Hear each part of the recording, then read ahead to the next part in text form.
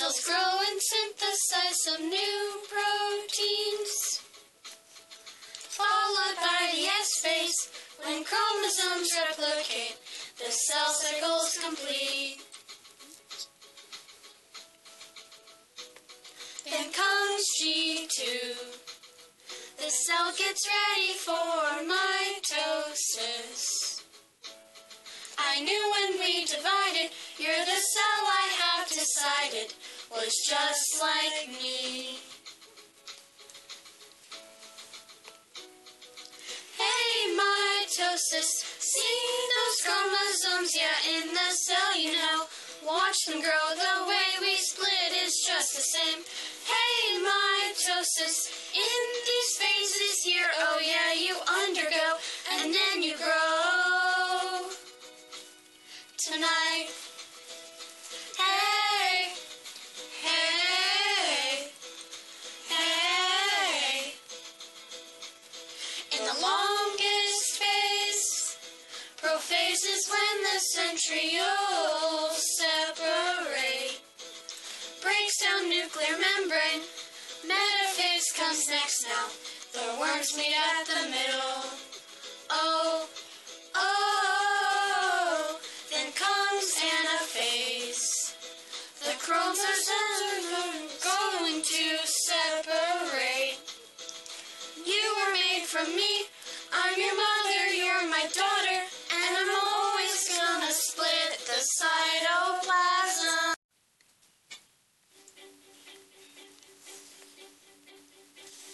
Next up is meiosis 1, where the process begun. The chromosome number per cell is cut in half, can't you tell? It now makes 4 haploid cells. X and Y gametes are made. I crossed over with you in exchange for a few chromatids I have you. Alleles I got from you. Tetrads are the result from homologous chromosomes. Hey, I'm a new cell with new DNA.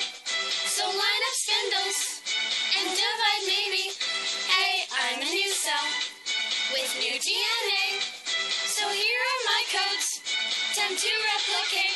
Next is meiosis 2. We don't replicate. We just divide now and form 4 new cells.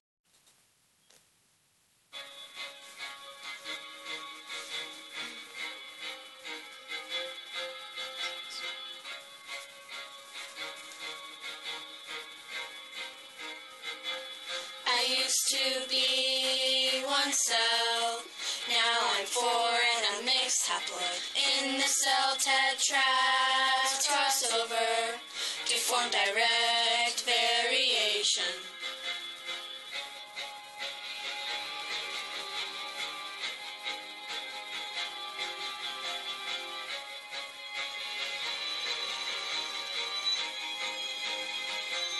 I used to be 1 cell, now I'm 2 and the same diploid. I used to have 46, but now I only have 23 pairs. So in comparison,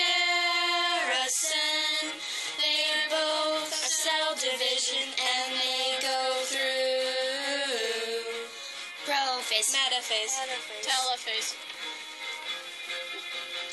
In mitosis, the cells are stomatic. They allow us to grow and replace cells.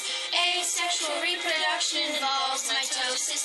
Meiosis produces sex cells.